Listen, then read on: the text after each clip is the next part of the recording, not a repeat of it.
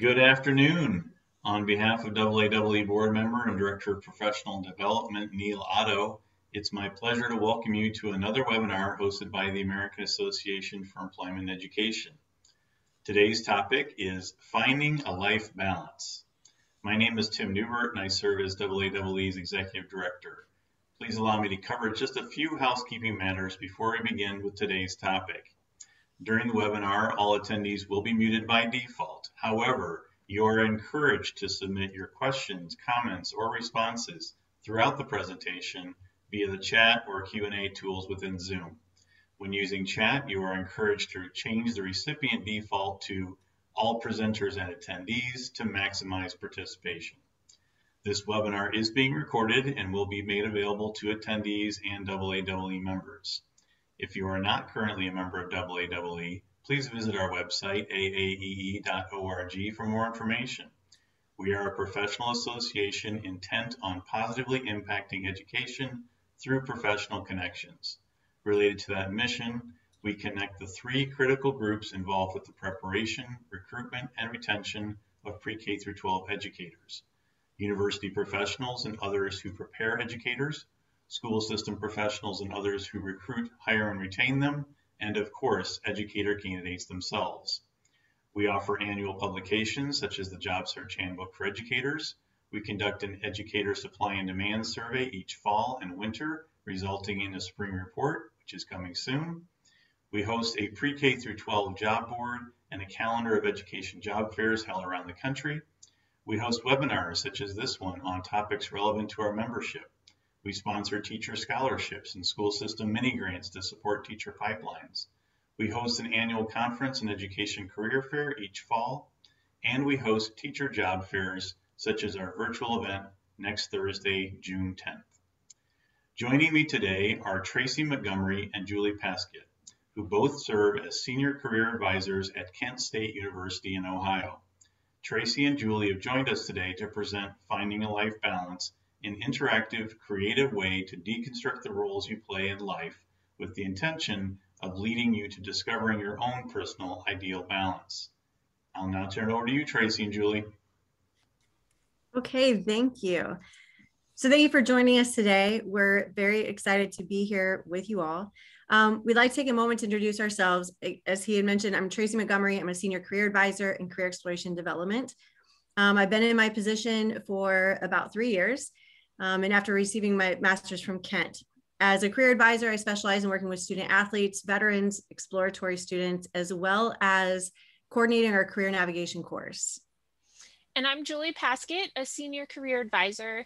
I also work in career exploration and development at Kent State and have been in my position for a little over 4 years. My specialty areas are the LGBTQ+ community, K-12 education, and careers in social services, and the Honors College. I'm also an instructor for the career navigation course. Today, we're going to be talking to you about navigating your career and finding your life balance. This presentation is designed to be useful to anyone at any stage in your career, whether you're experiencing a current change in career or not. We have activities built into today's session, so you may want to have a paper and writing utensil on hand or an open Word document as we begin. So let's get started. First, I'm going to set you 2 challenges. In the first challenge, think of 5 people who are generally happy all of the time. They're happy at work, at home, really anywhere. Think of 5 people who show their happiness the majority of the time.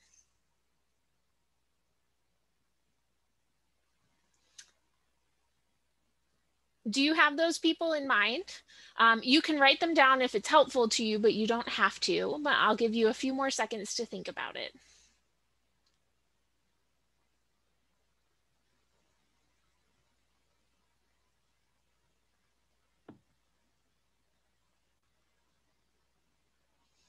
Okay, now for the second challenge. Think of 5 people who are not generally happy.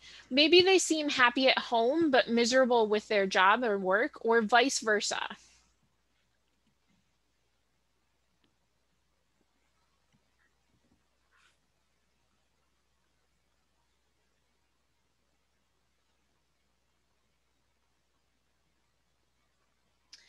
Now I'd like you to take a few moments to think about which challenge was easier for you.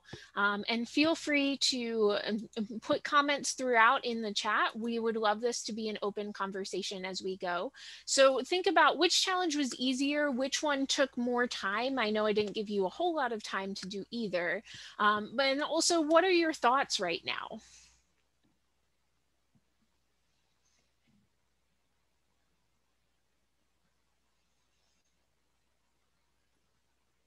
So we have one comment that number 2 is easier.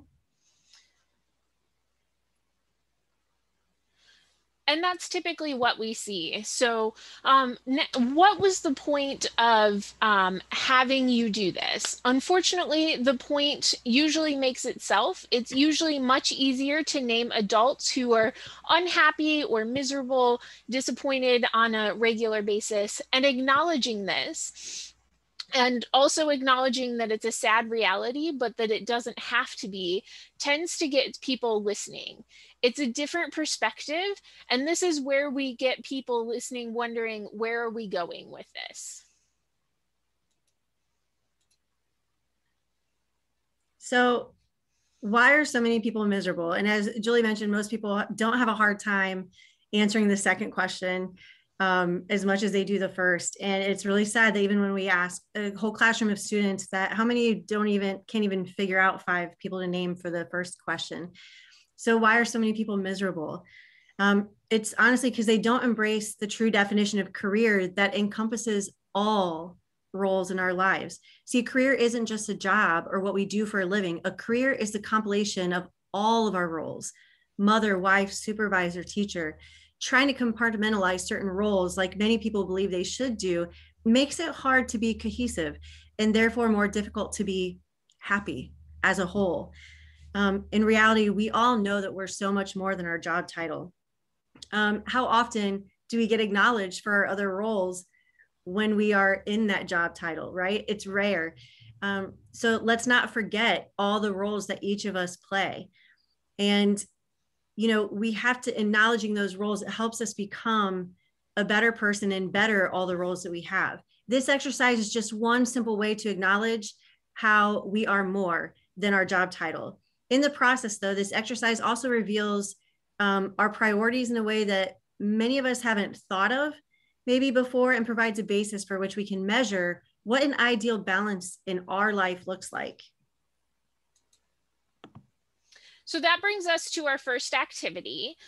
What we'd like for you to do at home is take out a piece of paper or open a Word document on your computer and make a list of your 10 ideal life roles.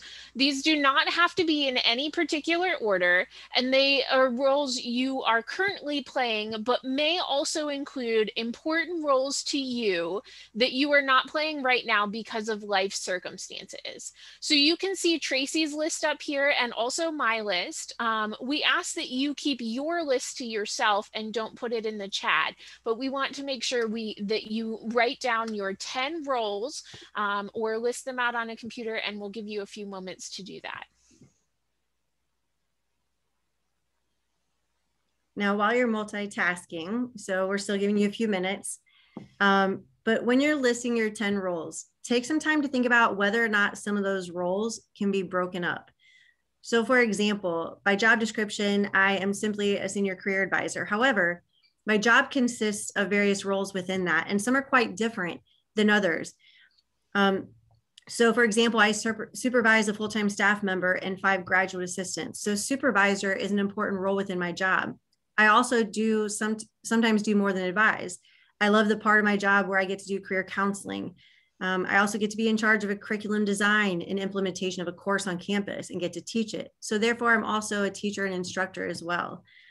So again, try to consider where maybe some of your roles may be broken up into more than one.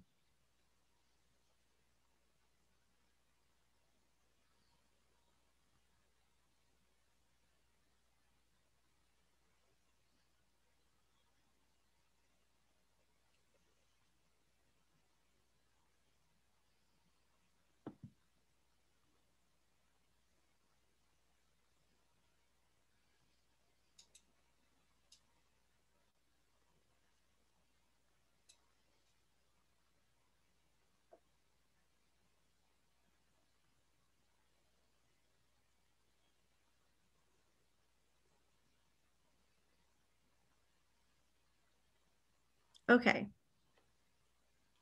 If we need some more time, or Julie, do you think we should move on? We'll go ahead and move on. Hopefully you have your 10 roles. Okay, great question. The list of 10, there's no particular order yet. So you're gonna worry about that next. Excellent question. Your 10 can be any order whatsoever. So, and by the way, it is very important to have that 10. You'll see, and this is one of those things too that Julie and I, we often find many people who do this exercise, even when it's all said and done, there's a lot of reflection that goes on where people will go back and look at it again. So pick 10 and we're going to keep on moving. All right. So now this is where it gets interesting.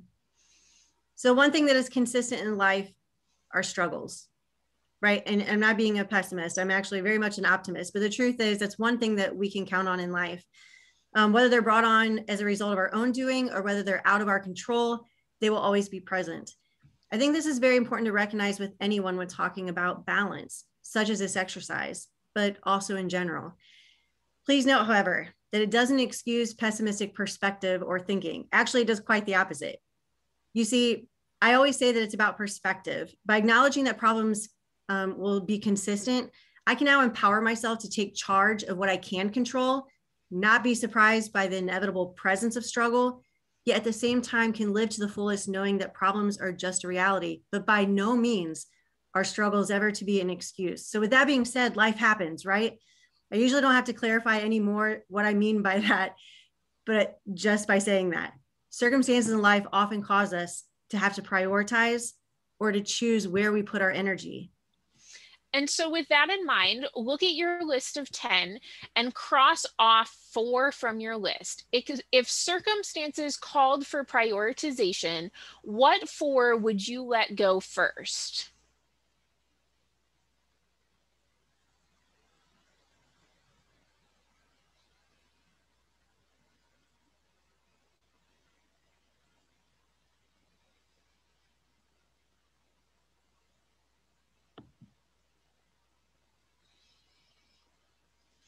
All right. Now that you've taken your list down from 10 to 6, we're going to ask you to cross off 2 more. And this is where it usually gets pretty tough. As Tracy's talked about, when life gets more difficult, we sometimes have to make difficult decisions.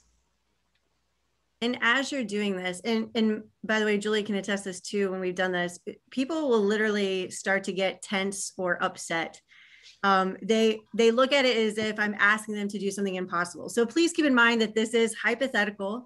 Nobody's crossing off their grandparents or anything like that, but it can sometimes feel that way, which because it is a priority. But the truth is, as much as we try to acknowledge that we want to be everything all the time, we can't. As Julie mentioned, life sometimes doesn't allow that. So I want you to think about what guidelines did you use without even realizing that you set them when you crossed off certain roles? What type of checks and balances did you go through to roll out 2 more? Why did you eliminate those 2 but left the last 4 standing? You see, it's these thought processes and rationale that are key to this exercise, as most of us have never been forced to intentionally use such rationale. So I can give some more time if we need it, or we can go on to a final instructions for this step.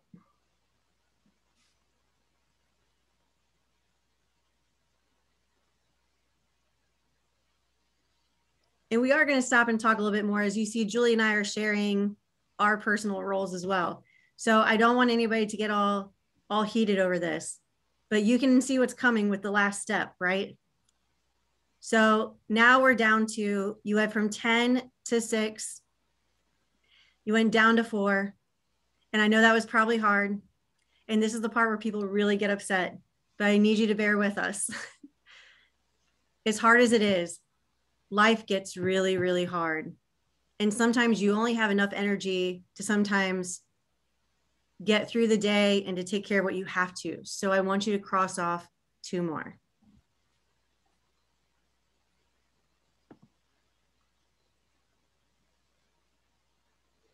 Now, as you'll notice with my example, as you're thinking about the final two that you have left, it's not that I do not love my husband. Okay, so just being very honest here. However, he is most aware of my passion to help others in a very meaningful way. He knows that if I won the lottery and decided to stop working and just stay at home, that I would not be as good of a mom and wife as I was when I was giving myself the opportunity to be in a position to be a second mom. When that was through when I was a high school teacher for 11 years, to even what I do now. This has taken place because of the different roles I've played in my career and outside of my career. I like to build a strong, lasting rapport with students, becoming a mentor.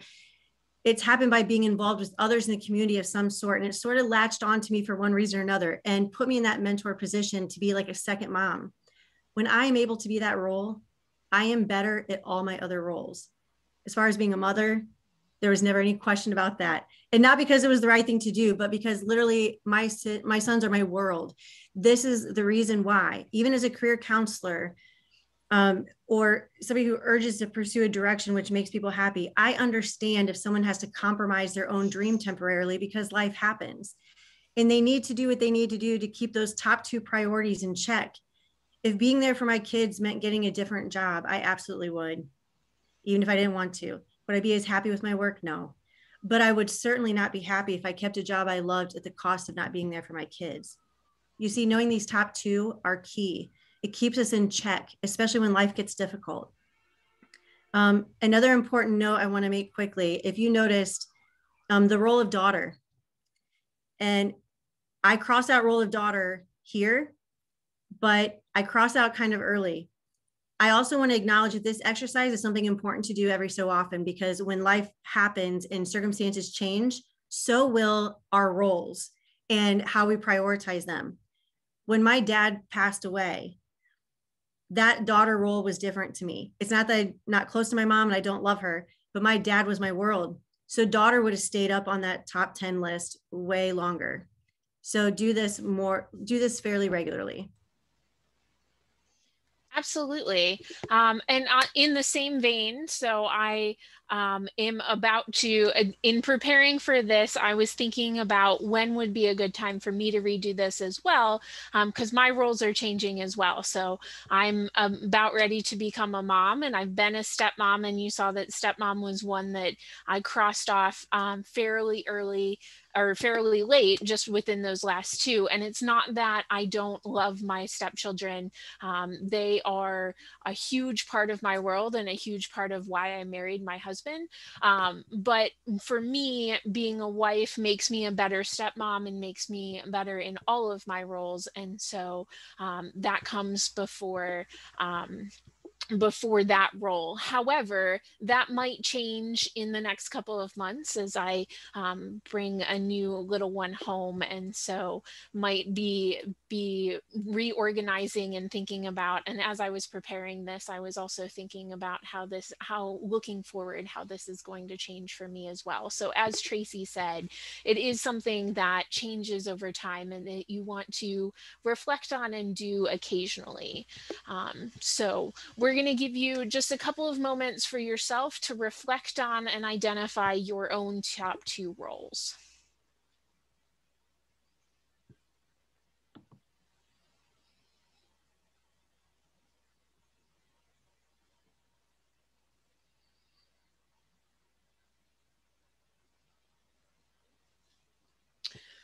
So now that you've identified your top roles, we're going to go back to the entire list of 10 again, and looking at all 10 and not just the top two to do another activity with the entire list. So according to an article in a psychologist from many years ago, came up with this idea that all roles in life in American society anyway can be divided up between work, love, and friendship. Now, I think if you're anything like Julie and I, we would love to add several more categories to that, but we're going to roll with it for the purposes of this exercise. So if looking at your 10 roles, I want you to go through and label each one by your definition of love, work, and friendship. Label each role as either love, work, or friendship. And Julie, feel free to add to that as well. Sure. So just thinking about some of these definitions have different definitions for different people. So you want to label them in your understanding of love, work, and friendship. So that doesn't necessarily mean that it always will consist or be the traditional what might be the first thought. So in Tracy's example up here, you can see that sister and daughter are labeled with a friendship list, with a friendship label, whereas other people might have that labeled as love. And either is okay. This is a very personalized one.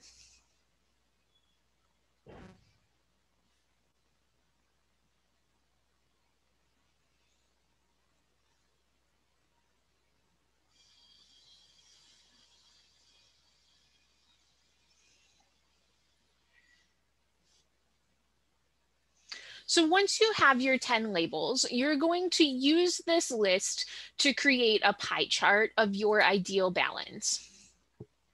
What you want to do is, and there's 10 roles listed there. So each role is going to represent 10% of your chart. For Tracy's example here, you can see how friendship appeared 4 times in her list. So it's 40% of her pie chart, and love appeared 2 times. So that's 20%. So remember, this is your ideal balance and may not be the balance that you currently have. So take a few moments to figure out that balance for yourself. For me, my ideal balance is 50% love, 40% work, and 10% friendship.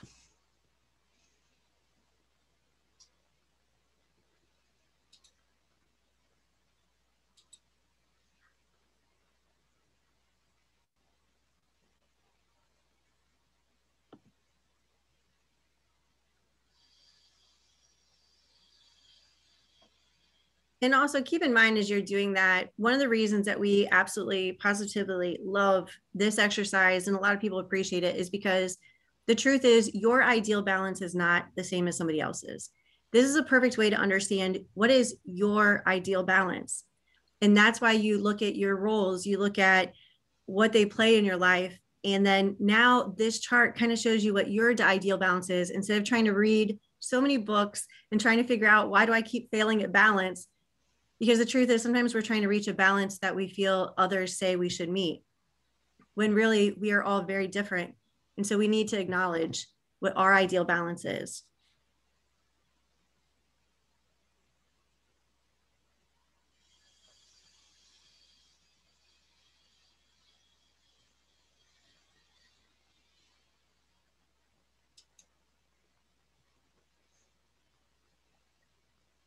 So now that we've had you create a pie chart based on your 10 roles that you play in life, work, friendship, love, and what your ideal balance looks like, now I want you to take a second. And if you had to quickly draw a pie chart for what your current balance looks like, what would it look like?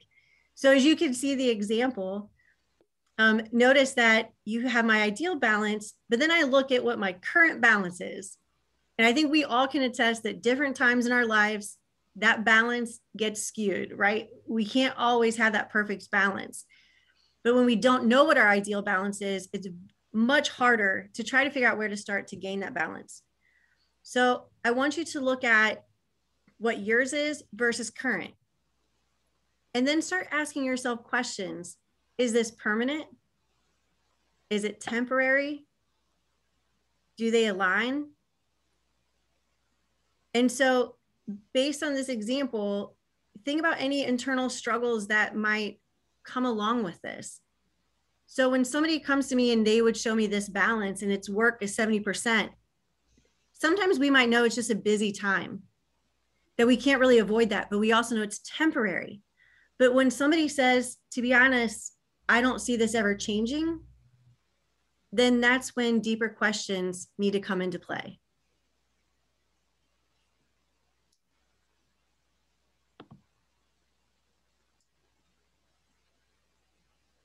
So again, we want to give you a few moments to think about your ideal balance in relation to your current balance. And also remember that you are welcome to utilize the chat or the question and answer feature if you have any questions at this point to think about. And as Tracy mentioned, when thinking about that current and how it differs, if it does differ, now ideally in a perfect world, they look exactly the same and things would be going well. But we would assume that you were not necessarily signing up for a webinar on how to create life balance if everything you feel is currently in balance. So there's probably a little bit of differences there. And think about that. Remember, and really emphasize what Tracy talked about. Is this permanent or is this temporary? Because the answer to that makes a huge difference in the next steps and in what you choose to do to recover from that and to look at and start to make choices to more align your current balance with your ideal balance.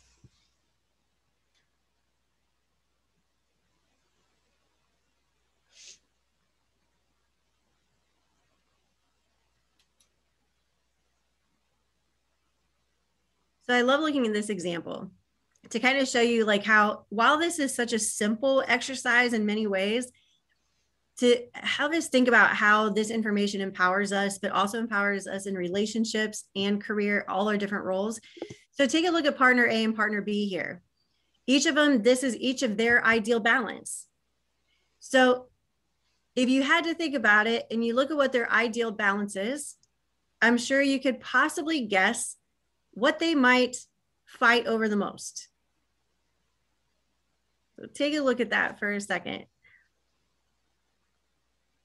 So think about what would happen if partner A, who clearly 70% is dedicated to work. And I think it's important to acknowledge that, because I normally say towards the beginning of this is we sometimes hear people judge people about ideal balance without meaning to.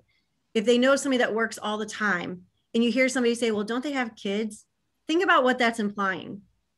That because they work so much that they aren't prioritizing family. But again, that's why we have to know our own ideal balance. So partner A, 70%, they find satisfaction in work. But partner B finds mostly in love. I'm sure you can imagine the arguments are quite a bit over, why do you work so much? Why are you working all the time? If partner A decides to say, you know what, maybe they're right, I'm going to stop all that and try to be more the ideal balance of what everybody expects, what's eventually going to happen is resentment. There has to be conversation and compromise and talk, and you can't do that until you know what your own ideal balance is. But you have to understand that partner A and partner B, if they're keeping their ideal balance, they are better at their other roles. Partner A is going to be a better partner and in that 20% love if they're able to carry out their ideal balance with work.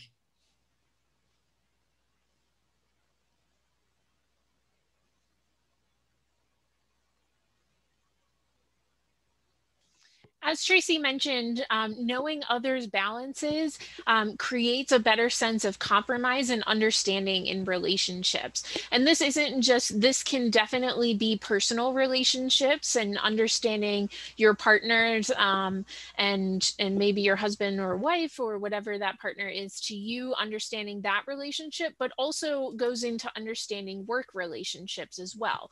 So here's another example. You're looking at my chart next to one that represents my supervisor's chart. And let me preface this by saying that I absolutely love my supervisor. We work really well together and we get along very well, but you can see major differences in this chart here. My supervisor is someone who works through her lunch breaks. She consistently works way more than 40 hours a week and is definitely very engaged in her work. Last summer, she was out on maternity leave and she was sending us emails throughout her maternity leave. And we were having conversations about that. On the other hand, I get all of my work done and I value work, but I also leave the office and turn off my computer at 5 p.m. And I go home and don't look at or respond to emails after work hours. I have been on vacation we're doing some renovations on my house, so you might hear some noise in the background, but I've been off work for the last couple of days and have not checked my email except in regards to this webinar, and have not answered the chat messages or phone calls that have come in.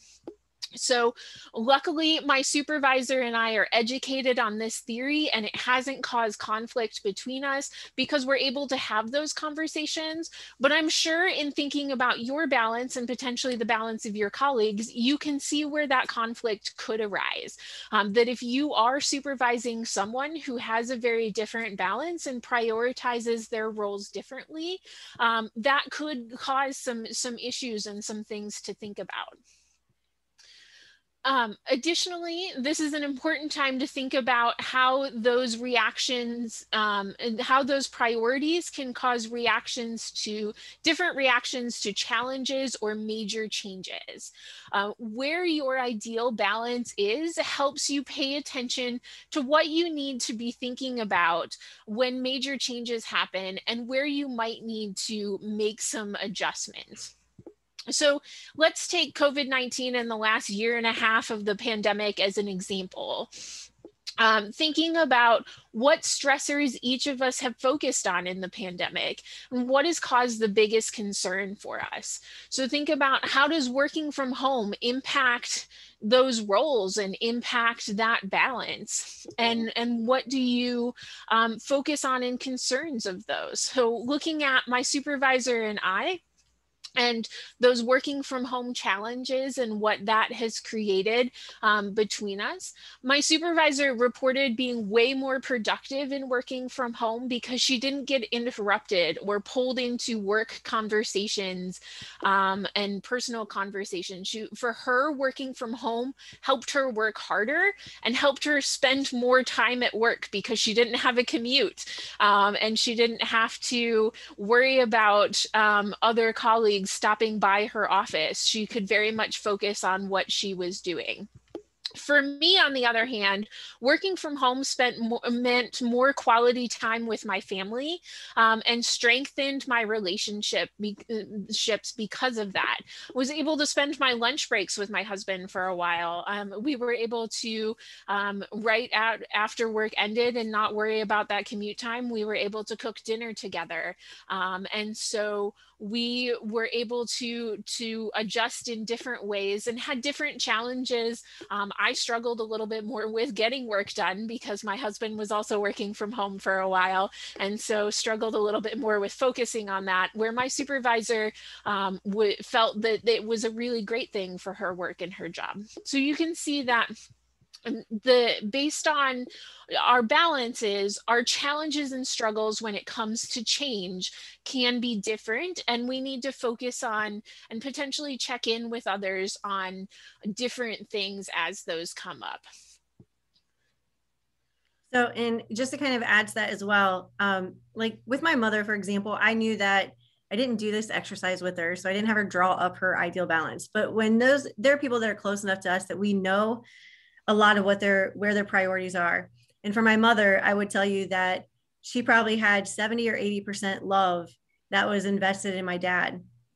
And so knowing that, I knew that when he passed away, I had to keep a closer eye on her than normal because she had to restructure her entire balance. She had to restructure where she put her priorities and her new roles.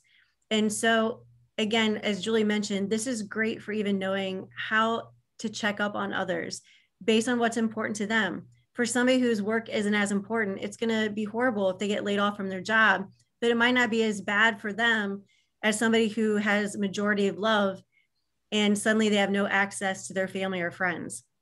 So again, knowing people's ideal balance helps us not only with ourselves, but with others as well.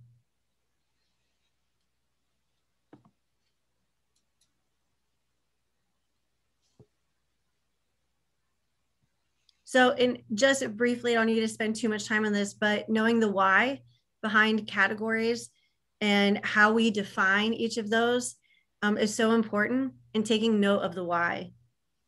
Also, making sure we look at that discrepancy between ideal balance and current balance, and if it's temporary. For example, even when I work with students and they're overwhelmed with school, but their top priorities are family, when they know that sometimes even making a priority to even text their family members every so often will help them maintain that balance a little bit more, to keep in touch with what their top priorities are, even if they can't maintain that exact balance right then. It can be a predictive reactions. And then, of course, noting, most importantly, why is this so important for our career? Again, we can't be happy in our career if we don't recognize what our own balance is and where to put our energy and our priorities, and not guilt trip ourselves when we're in the process of making sure we're meeting our ideal balance. Tracy and I do this exercise a lot in our class. Career navigation is taught to first-year students. Well, it's open to all students, but the majority of students who enroll are first-year students who are exploratory. They haven't chosen a major yet. And we do this exercise and talk about it in terms of that relationship to career, and talk about certain careers have certain expectations of balances as well. And so thinking about those decisions and making a career decision based on that balance, and that goes back to that permanent or temporary piece of things, that our current balance or our expected balance for our job, is it temporary? Is it a busy time at work? Is it recruitment season and so you're hiring a lot of people, or the first day of the school year when you're restarting with new students? That tends to be a really busy time of the year. And so work is obviously going to be more in that current balance than at other times. However, we sometimes have students who, I had a student this past semester who their balance was very much focused on, over half of their pie chart was love and a friendship. But then the career they were looking into was accounting, and accounting can sometimes be a field where the expectations are that you're working 50, 60 hours a week consistently on a regular basis. And so that student and I had a conversation of, does this really match? And is this something where you're going to have to give up your ideal balance for long periods of time? And how comfortable are you with that? Or should we look at other careers that might align better with that balance? And so it really is something to think about in terms of your career, and can often, Tracy and I have definitely seen the impact on that in career decision making. Absolutely. So we'd like to do one final activity for today. So looking back at those 10 roles that those original 10 roles that you had, we want you to create a little bit of a concept map with that. So going back to that original list of 10, place yourself at the beginning, at the middle of the map, and then create circles or bubbles branching out from it with each of those 10 roles. From those branches, list off the responsibilities or the tasks that are associated with those roles.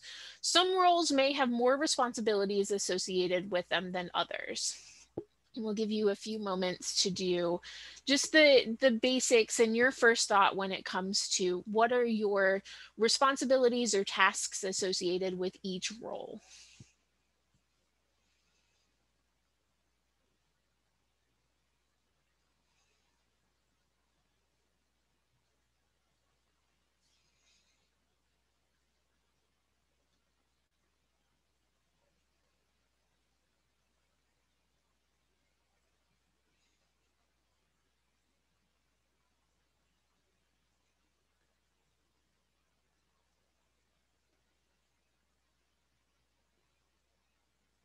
We recognize that this could become quite a lengthy list, so focus on the first few that come to mind for you. If you were to list out every single responsibility or task for all of those 10 roles, we would probably be here all day and would probably be more overwhelmed than when we started this conversation.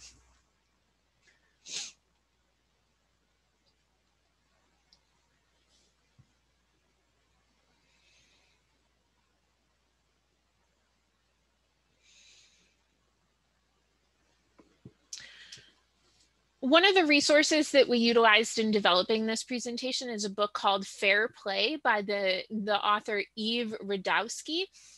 And Eve Radowski and her friends did a similar activity to this and referred to the list that they created as the shit I do list.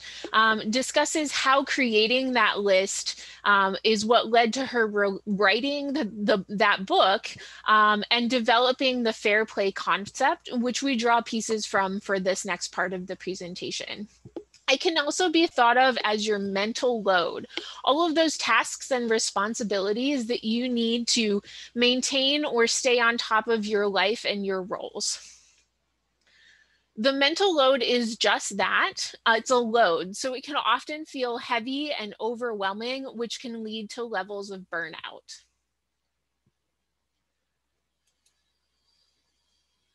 So we're going to talk about burnout for a few seconds. That word has been tossed around a lot, and more so recently as responsibilities have changed and been stressed by some of us working from home, some homeschooling their children, managing our mental health and through the pandemic, and all of these have created new stressors in addition to the tasks and responsibilities that we already had and were already maintaining.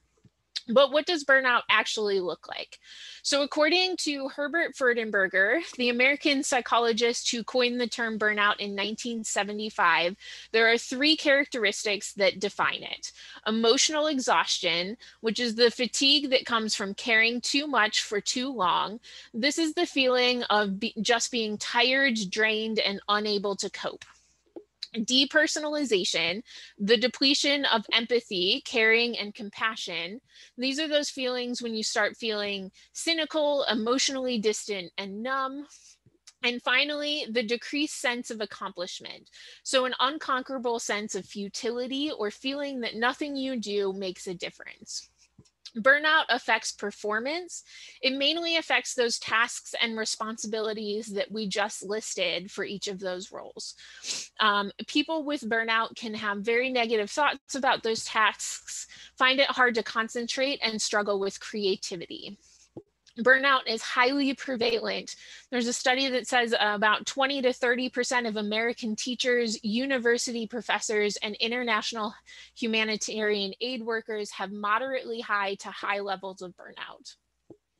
I'm sure that some of you listening can relate to a time when you felt burnout, or maybe you're feeling it right now.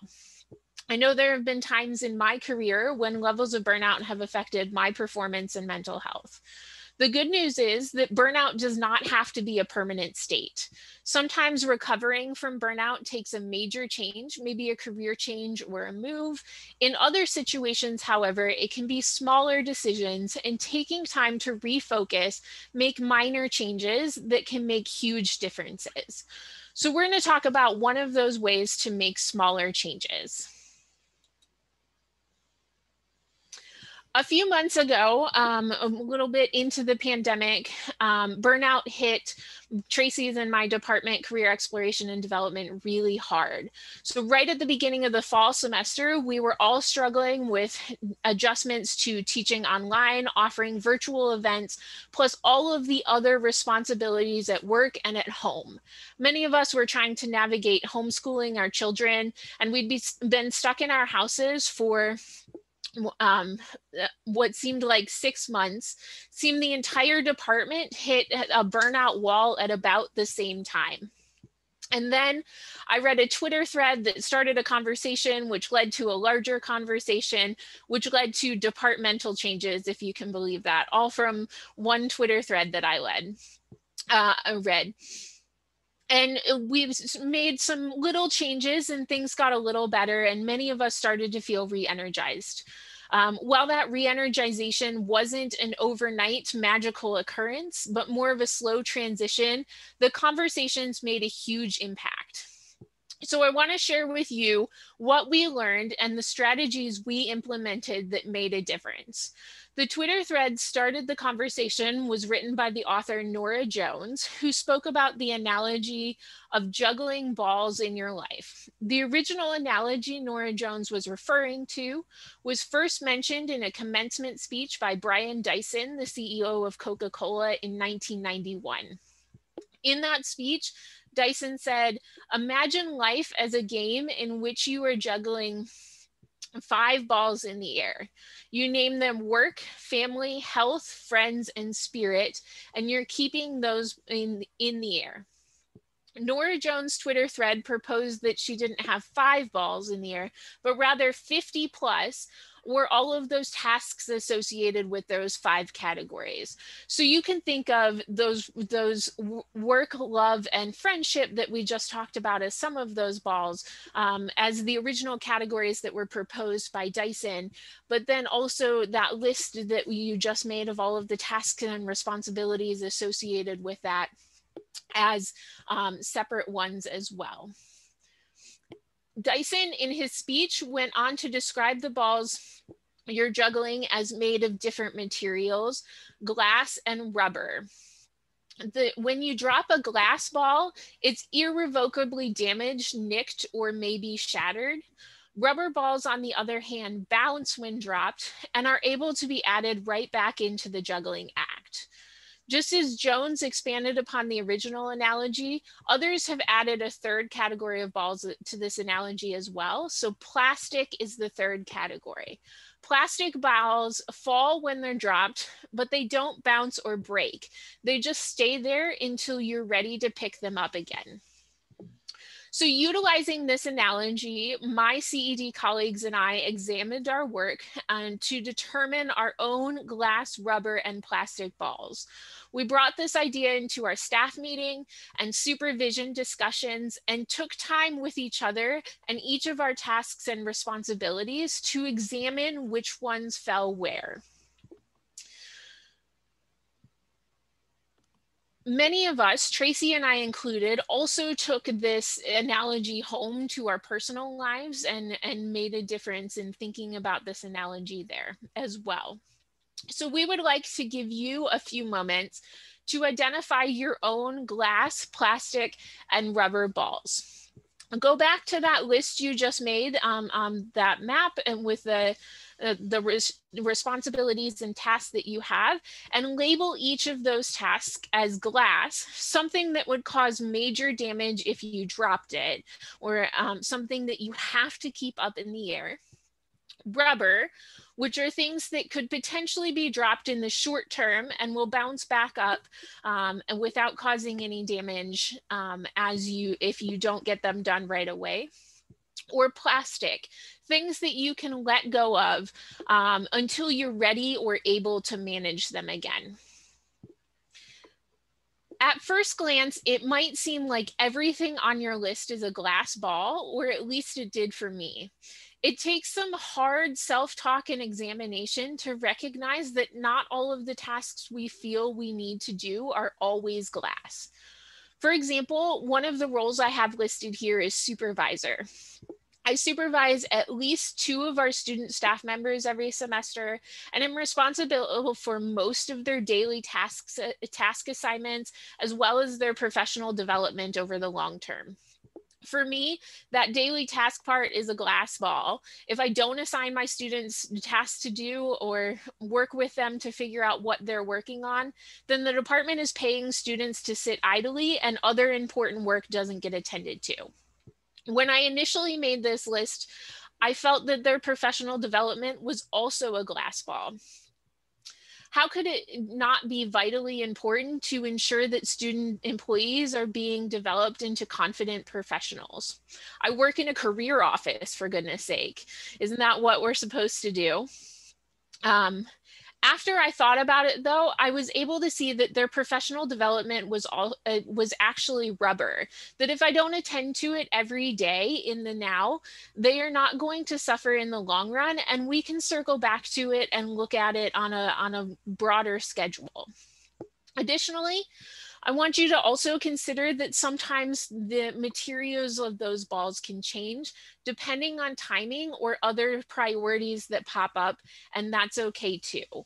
So just as the list might change with life circumstances, your list might change with life circumstances, the prioritization of those tasks and responsibilities might change as well.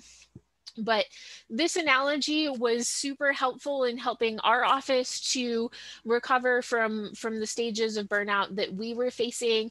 And so we wanted to make sure that we took time to share it with you, and to give you time to think about your own glass, rubber, and plastic balls associated with each of your ideal roles, to potentially help you figure out that as well. And I'm just going to add another example of that. You know, I thought I had this analogy down when Julie and I first talked about this, went over it. And then when going back to those top two roles again, and then when my son went through a tough time, I started to realize that some of those things I was stressing about that I thought were glass balls, they weren't at all, because I had no problem setting them aside when my role as a mother needed to step in. And so again, it is very, very tough to really sit there and really think. We want to think that everything that we do and juggle is a glass ball. We want to think that it has to be done and juggled perfectly, because if it doesn't and we don't maintain it, it might break. But most of them are not glass. And so to really stop and think about that. And a former boss once told me, Tracy, you love to help people and you go out of your way, and it's so important to you, and you feel bad if you can't go out of your way a lot. He said, but in doing that, I want you to think about, you only have your kids in your house for so long. And in that moment, I realized he was referring to a glass ball. That was something I could not get back. And something else was definitely plastic. So just in sharing that personal example, that this will be an analogy you might come back to often.